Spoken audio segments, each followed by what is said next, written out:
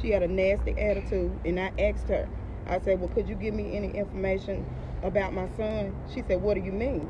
I said, I received a call that my son was deceased. I don't know what you're talking about. That's exactly how she said it. I don't know what you're talking about. And so I told her, I said, well, she said, where did you get the call from? I said, never mind where I got the call from. I said, I received a call that my son was deceased.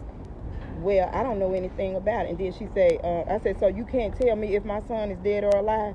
She started saying she don't know what I'm talking about. She said, I don't know what you're talking about. And then she said, if so, the chapel will give you a call. So we stood there and looked at him about 2 minutes, and then we left. About 5 minutes down the road, my phone rings. It's the chapel. He said, can I speak to Linda Taylor? I said, this is her. I was calling you to inform you that your son, Antonio Taylor, is deceased. And he said, do you claim his body? I said, yes, I claim his body. And I said, well, can you tell me how he died? No, I can't give you any information. And that's all I heard from Parchment from the chapel. No one from this day have called me. I haven't gotten a letter. Only thing I have is his death certificate. And they saying that he hung himself. That's not so. Because he have marks on his arms. He has scratches on both of his arms. He has bruises up and down his arms. And he was in a one-man cell. And if he hung himself, that would not be on his body.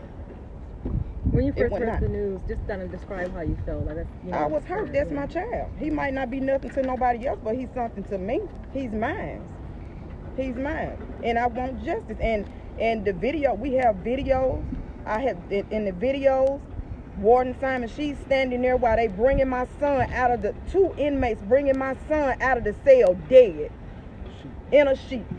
And she's standing up there with her foot up on the step, looking at the inmates bringing him out the cell dead in a sheet. And no one, and again, no one to this day have contacted me from Parchment. I haven't heard anything. Did the Sunflower County coroner agree with that ruling? That's what they have that on the death certificate. I don't agree with it. How old was he? 33. Where were you all from? Yazoo City. How long had he been there? About 5 years. What was he sentenced to? Burglary. Everybody's human. Everybody make mistakes. I don't care what he was there for. He's still mine. And like I said, they're saying that it's suicide. He hung himself. And then he also told me they have on the death certificate that he hung himself with a bed sheet. He told me he didn't even have a sheet or a mat. You mean a mattress? Yeah. Whatever they sleep on in there. How long had he been going through that? Not having, was he? Ever since he been there. He hadn't had food and stuff like that? I'm not going to say he didn't have food, but the food that he said that they were serving him, it was slop. It's slop. He used to tell me, Mom, you won't believe this food that they're feeding us. But I do not agree with them saying that he hung himself, because no, I don't agree with that, because that's something that I know, and his brothers and sisters, his aunts and everybody else that know him, that's something that he would not do. And the evidence. You had talked to him. I think it was on the 5th of December. I think it was on the 5th. And he died December the 8th. What are you hoping comes out of all of this? I want justice. And I want Warden Simon to pay too, because she stood there and allowed these inmates to bring my son, which everybody knows no inmates were supposed to touch his body, period. I want her to pay too. Describe the type of person your son was for people who never met him. He was a good person. I mean, he was very outgoing, and he was mine. I love him. Whether he's here or not, I love him. So he didn't have any down spirit, especially. No. That's why I said they could have saved that, saying that he hung himself. No. No. Was he in a gang? He was, but he said he had got out of it.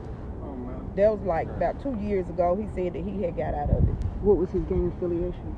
Don't matter. Right, that don't matter.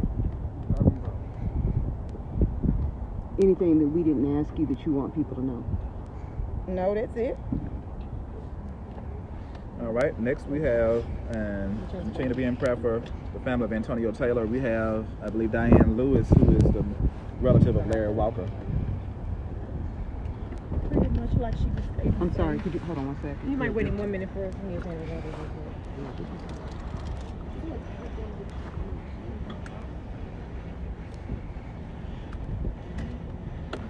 And when you begin, just spell your first and last name.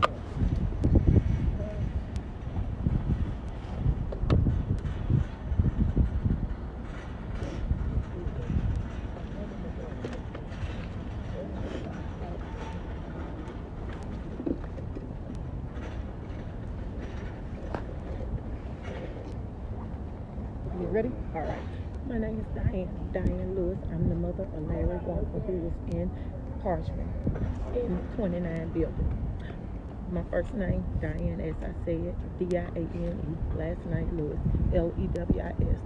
As the lady before was stating before me, the same thing happened to my son. They said he hung himself.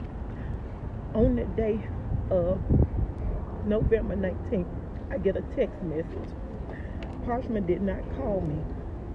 The chaplain did not call me until later. I got a text message stating, Miss Diane, your son is dead. I'm a friend of his. He's been dead since about 4 a.m. this morning. He said to me that they stepped over his body and counted him as if he was alive. We got proof he did not hang himself. We got proof he did not hang himself. And I hear all the questions you all were asking the lady before me. I'm like her. Regardless they're affiliated or what, they're human. They're our kids. Our brother, our sister, or someone. We want justice. I want everyone in that place to know it's not okay to take a life as if you are God. It's not okay.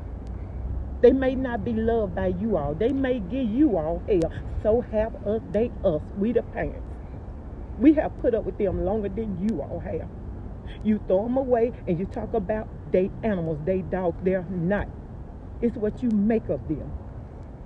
No one have no right to take their life.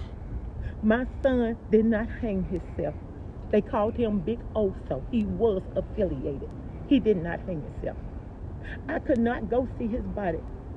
I get a call on my way home from the chaplain, which was about 11 something. It was on lunch. I get a call from him telling me my son was dead. He asked to speak to my 11-year-old son. I asked him why. To tell him, a 11-year-old, my son is dead? I'm the mother. Shouldn't you be telling me? He didn't even know who I was. He didn't even ask to speak to me. So yes, it's very hurtful. It's very hurtful. People had to pick me up in the bathroom floor at my job to help me. And I thank them for that. But I am hurt. I am torn apart. I cannot sleep at night. I keep the lights on. I wait on his call. Something I had every day or every other day. I don't get that. And for you who have not lost a child, you don't know that feeling. You would never know that feeling. I pray you don't have to go through it. But we know who did this to him. We know. And I say I pray for you all, but at the same time, you got to pay for what you all did to my child. Miss Diane, yes. You said you had proof. Yes, I do. Is that video evidence? What kind of proof do you have? Yes, it is. Video. Where did you get the What does it show? Do it matter? I got it.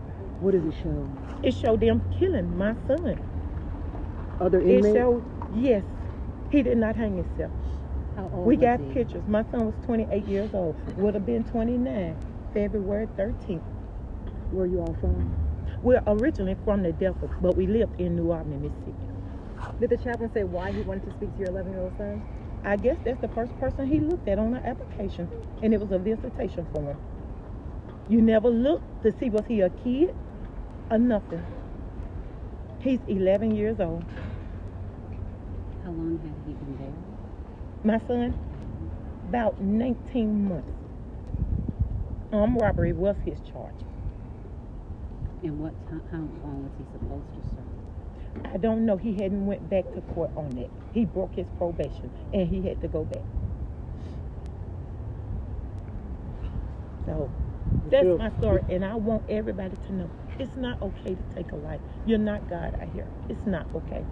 Do you ever feel like a lot of times, I guess, they feel like, you know, all those guys would just process through the system and just, you know, any kind of way, just done any kind of way? Did you all feel like that? Or, you know, especially the way things were going, you were trying to get in contact with this person or that person? I feel like a lot of them is down there that, as the gentleman said, could have had probation or something. Some of them crimes not that brutal. And as he stated, the prisons is overpopulated. Why would you study housing people knowing you can't feed them or anything? And as you say, they asking about mattress. They don't have mattress. They have mats. They sleeping on floors with water coming out the wall, down the walls. What's your message to the leadership here at the Capitol? And It's to fight for our kids, our brothers, our sisters, everybody. It's to keep fighting. Don't give up. It's not okay. Do not give up. They have family that love them. do you feel that MDOC is covering up many of these deaths, as you said? Yes, I do. I know they are. Yes. And like I say, the proof been shown. They are covering it up. Yes. When's the last time you spoke to your son? It was on the 16th. On the 16th. And they took him to protected custody, they said. As she said, her son, same thing with mine. He was in a one-man cell. The guard gave them the key to open the door and go in and kill my baby. It's not okay, y'all. How did he describe the living conditions to you? This, just as I'm telling you, the same. Is it fit for a human being to be there? Is it what? Fit for a human being to be there? No. Not from what I have seen, no. It's not fit for animals to be there. But considering that's what they state them as, that's why they there. No, it's not fit for no one to be there. Anything else you'd like to add? Yes, I want justice as everyone else is here today. We want justice for our kids. And the state officials that's accessories to murder need to be immediately arrested. She just told you there's evidence that the guards opened up the cells and allowed them to go in there and kill her son. That is accessory to murder. Somebody needs to be arrested today. Yes. Thank you. Thank you. That video of your son? We have John Oliver II's family. Is it Irma and John Oliver Sr.? How many are you gonna call? As many as we want to speak to. You want me to get him off his phone? My name is Irma Oliver and John Oliver. We're the parents of my son John Oliver II. On January 1st, we got a call from, January 3rd, we got a call from someone inside telling that our son had been stabbed 3 times and been lifted to the hospital. As of yesterday evening, my son finally called. But we haven't heard anything like what they were saying. We were trying to get them to tell us something about our son, an update or what's going on. They would not give us no kind of information. And he finally called us and he told us, he said, Mama, they operate on me, and he felt everything. He said that the pain was so just so he said that he passed out, his lung was punctured, and he said that it was just so, he just couldn't believe the pain that he was having when they were operating on him. And so they just released him not the other day from the hospital, going back into the population with a drainage still in him. I mean, who does folks like that? And I mean, right today, I mean, I and then after all of that, my son didn't even supposed to be there anyway. The judge, Roger Chambers, sentenced him for armed robbery with, it was like a theft of a cell phone. My son got 7 years for cell phone theft. Mandatory. They call it armed robbery of a cell phone. 7 years, day for day, is what my son John Oliver has. Excuse me. He's been in prison 5 years now on a cell phone. That's ridiculous. They've been fighting. You put a child in jail for 7 years for some nonsense like this. This justice system is corrupt. It's awful what they're doing to our young people. And it's not black or white, it's people in general. They're selling our people to the jail system, what I think. It seems like you just open sales right now. We're gonna admit so many people, we're gonna send them to jail. This is ridiculous what they're doing to our people, young people. My son is 24 years old, he's been in jail 5 years now for a darn cell phone. I'm pissed off about it. I can't stand it. Do you feel that a prisoner pipeline system, do you know, you hear these type of cases? You know, I guess, like you said, for something as small as a cell phone, you know, to make the money, you know, the cycling in and out of the system. Do you feel that a lot of times? I feel as though they was upset because we didn't fall into the trap of spending money to keep my son to pay to keep him in and out of jail. My son had problems. He was addicted to Xanax before he went to jail. We put him in Teen Challenge to get our son help. He kicked his habit. And Judge Chamberlain, with himself, he thought it was a joke. We had Olive Branch High School was in the court that day my son was tried, and he gave my son 7 darn years for a cell phone theft. Who puts someone in jail for 7 years for a cell phone? In Memphis, that would have been a misdemeanor. Not 7 darn years in jail. 7 years? Come on now. Come on, y'all think about that. 7 years? You don't do no one like that. This boy been in jail for 7 years for a darn cell phone. And he been fighting for his life ever since he went to Park. They sent him to Park down in their heart with these people. I mean, they jumped 10 folks, jumped him. Why? Well, first soon he got there. Because they said there wasn't no stretch on him, so they put him in a hole. So, you know, what justice? I mean, what justice?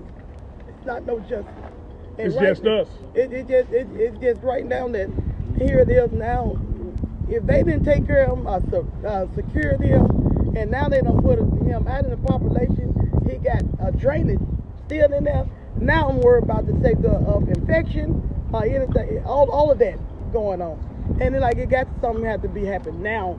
I know lawsuits take a long time or whatever the case may be, but something need to be taken now. If you do 5 years of a 7-year sentence already, and like our lawyer was just saying, you would be thinking about paroling some of these individuals that have done 75–80% of the time already. You should be thinking about letting these people go. You're talking about the prisons overcrowded. Well, you got people in there that have done 5 of a 7-year bid already. Let these people out. Send my son home. Send others home that have done their time. But they got this day-for-day nonsense in the court system in Mississippi, which is outrage what they're doing to these young people. And most of them in jail nowadays are 18 to 35. My old self 55. You ain't seen us. They don't want me. They want the youngsters. They want to kill what you bring up. They want to kill that seed starts with the young people. You want to kill that young seed. That's what starts there, y'all. Come on now, wake up and see this. And the governor has the authority to grant pardons. The governor is the only individual in this state that has the singular authority to grant pardons or clemency. The governor, Tate Reeves, if you're listening, you need to do something. You have been elected to represent all of the people of Mississippi. Get from behind that desk and get to work. Grant some pardons, grant some clemency. Do what Haley Barbour did. He did it right before he left office. You can do it at the start of your term. You are in the midst of a crisis. Your first crisis as governor. Get to work. Come up with a solution. You are governor, and we are looking for you to lead. That's right. Come up with a solution. Do something. Is your son getting the proper antibiotics for his system? I mean, no. He told us he had to go try to find someone to get some pain for Dad. I'm hurting. I'm hurting right now. They ain't gave me nothing for the pain, Pop. I'm hurting. Now, you mad your son tell you you're hurting your dad, you can't do enough for him. What's your son's name and where y'all My from? son's name is John Ed Oliver. This second. He's dead, not me. He's dead. Southside of Mississippi. Southside. Did officials explain why they didn't sedate your son? They didn't even tell us he was down. We have yet to speak to the warden down there. When I called her, she got me off the phone. The one down, my son was in Bolivar County. That's where we got stabbed down in Cleveland.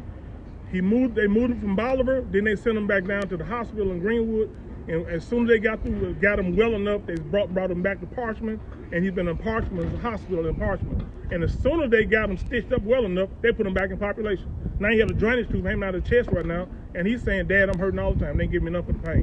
How many days was that prior to him, right after being, stitched up? He was down there a week. He was in Greenwood a week. No, just one day. They just did it Wednesday. He said he did it Wednesday evening, just up this week. And then it was right back out when? They sent him straight to the population after they he was in the hospital in Parchman. about 2 or 3 days. So he was stabbed last week? No, he stabbed on The lieutenant governor's over there. Is there January anything you want to say? The lieutenant governor just passed. Is there a Lieutenant Governor Holzman, can you fund MDOC? Is he leaving? Yeah, he's leaving. He's trying to get away from him. He ain't got trouble no more. Okay. Continue to pray for the Oliver family.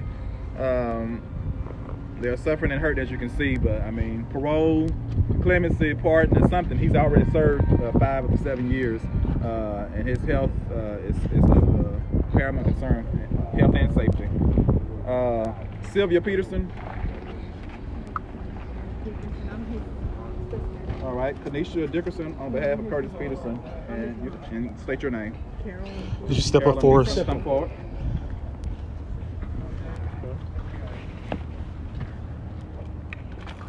Can you say your first and last name? Oh, or let us know when you're ready. I'm ready. All right. Can you spell your first and last name for us?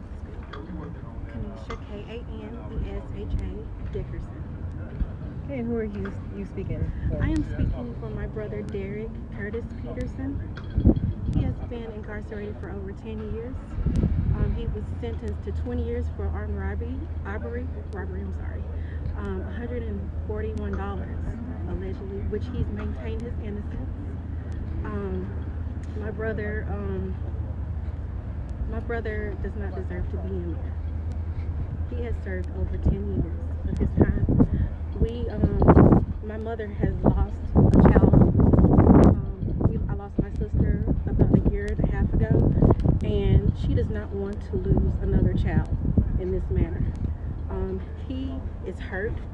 His foot, he broke his foot, and he's been trying his best to not tell us all the gruesome things that everybody else has been telling us, but we know, and he's been trying to keep it from my mom because she's already still grieving. But we found out that he's hurt and he's not getting proper treatment for his foot. He's limping, and he's not telling us everything that's going on. We need him to be released. He served over half his sentence. We need him to come home before he ends up being another victim. And my condolences goes out to those who've already lost their son. We do not want this to happen. I do not want to lose another sibling. Derek Peterson needs to be released. What happened to your brother's foot? How did it break? He's not telling me how it happened. He just said he made up something about he jumped the wrong way, but I know that he's lying. He doesn't want me to tell my mom. My mom has been going through a lot since my sister died. He does not want to break her that way. Are you worried about the infections? He said something about it was tingling, and I'm a nurse, so he said something about it was tingling and throbbing and stuff, and they're not. He did say that they're not doing what he knows they're not doing what they're supposed to do with it, and I'm just afraid that he's gonna throw a clot. He's not taking anything to thin his blood out. He hasn't probably got it recast or anything, especially with everything else that's going on. I'm really worried about his health right now, and I can't be there for him. And I don't want to lose another sibling, and they really need to do something now. This is a national emergency. Did you ever think Mississippi would have gotten out of control this serious with the prison system? No, I had no idea it was this bad. It's like slavery conditions in there. And we are so beyond that right now. You would think it's horrible to know that he's living like that. And he tried his best not to let us know. But once everything got out, we knew the truth about what was going on. And my heart just hurts for him because, you know, he's lost a sibling as well. He's dealing with that. And he's also dealing with people dying around him. People living in squalor. He's dealing with all of that. These are humans with emotions and feelings, and you can't do that to them. That breaks them down. And they talk about gang violence. Well, what makes a gang? You break them down to where they have nothing constructive. My brother has earned degrees in prison. He is able to come out into society to be a productive citizen. That's what prison was for. He's done that. So let him do that. He has a carpentry degree. He has he has gotten his GED in there. I mean, the things that he was supposed to do, he did it. He went in young, he matured, he got himself together. Why are you still holding him accountable for things that were done 10 years ago. How old And is he is 36, and he is ready. My father has a construction business. He's ready to be a productive citizen, and you're still punishing him. That's not fair. You're punishing people that are ready to make a difference, to right their wrongs. Let those people out on parole. That's not fair. That's not Christ's life. That's not any God life. And what town are you from? I live in Brandon. I'm originally from Jackson. We grew up in Jackson. And I just know that he needs to come home because I'm so worried about him. He's bad. And I haven't even heard from him. I don't know what's going on. we have not heard from him at all. He needs to come home. He's still alive, which we don't know. He might be one of the people that I'm thinking of every day that it happens. We don't know if it's him or not. And he needs to come home because he's been his time over 10 years. That's a long time. That's a long time. For $141. $141, and he just still denies he did it. So he pled not guilty. They accused him of that. So that's even worse going. Because there's a great possibility he didn't do it. And he's been accused of that, and he's been there over 10 years. Now, I put money into lawyers and everything. Something always happens where it just never works out for him to come out. Could we have your name? I'm Carolyn Peterson's mom. And like I said, I lost my daughter a year and a half ago, and I just don't want to lose my son. I wouldn't make it this time. And we're going to end with this. Most of you have seen recently Just Mercy and Brian Stevenson. Brian Stevenson has been fighting on behalf of individuals that have been on death row, nothing less than death row, and some individuals, despite the evidence that they were innocent, were put to death. And then some, Brian has been able to get off of death row, fighting 6-10 years for their freedom. So we know that the criminal justice system is flawed. And so just because someone is locked up and incarcerated does not mean they're guilty. I mean, despite the evidence, a lot of the times they are still convicted and they are still placed in prison. Some are placed on death row. And so we need to severely revamp the criminal justice system in Mississippi and across America. $141, and you have a sentence of about 20 years, and you've already served 10 years, and now you injured or ill, and the state still won't let you go home. It's really pathetic. We need to have some pretrial diversion. Some of these people should have never been incarcerated in the first place. $141, I'm a municipal court judge. I would have sentenced him to less than 30 days in jail. I mean, you go to prison for $141, a cell phone, 7 years for a cell phone. This is present day slavery. As Brian Stevenson says, slavery did not leave, it just evolved. Now we have open incarceration. You're putting away black and brown young men and women for petty crimes. Petty crimes and misdemeanors. They're being charged as felons and convicted and placed behind bars to live in squalor and live worse or as bad as slaves did back in the day. And so it's time for it to end. We call on the Mississippians of goodwill to unite together and call on our leaders in government and the executive and legislative branches to do the right thing. Thank you for coming. Continue to keep these families in your prayers and thoughts. Thank you. Okay, just taking a picture.